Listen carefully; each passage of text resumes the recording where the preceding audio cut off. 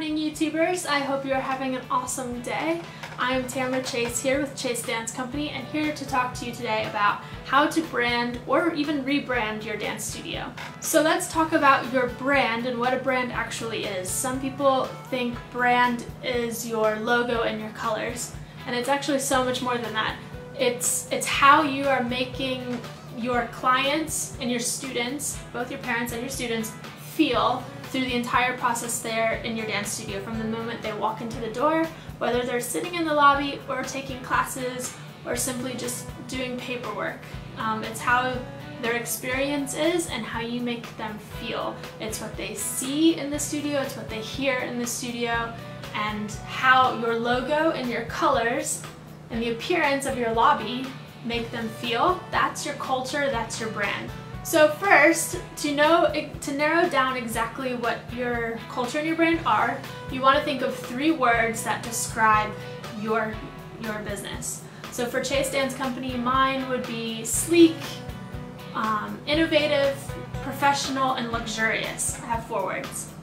And for me, those 4 words mean they insinuate just a simple, clean, black and white logo for me. That's all I wanted. Because when you see something black and white, you automatically think clean, professional, luxurious, right? Versus if you see playful colors, yellows and pinks and blues, and that's a little bit more fun or calming and confident, those all show different words. So really think about what you want your company culture to be at your dance studio, and then go from there on choosing what colors your logo should be. So when you say these words about your studio, what colors do you think of? What colors come to mind? Then those could be the colors for your logo.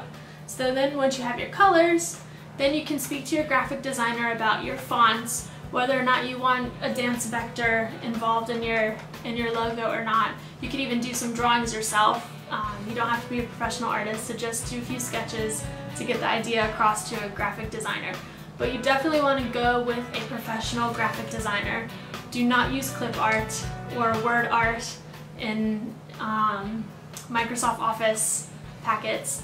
Okay, yeah, definitely go to a professional who knows what they're doing, because your logo is important. It's what people are going to remember when they see it. Make sure your logo is clean and simple and just easy to pick up, quick with an eye, just a glance, and you should be able to see that logo. You don't want to have any more than about 3 colors in your logo. And go ahead and Google color schemes to make sure those colors don't clash and they complement each other really nicely. Remember, colors mean something, so think of your 3 words that describe your company culture before picking your color. And also, once you have your colors and your logo picked out, like I mentioned in the previous videos, get feedback. Put it on your personal Facebook page and ask your friends and family and everybody that's involved in your circle. Ask for their opinions and their thoughts. So I hope this video helped kickstart your dance studio branding. So first, let's just recap quickly. You're going to think of 3 words that describe your dance studio business, your culture, and what you want your clients to feel when they walk in the door. And then from those 3 words, you're going to choose your 3 colors. Okay, the color scheme that blend really well together.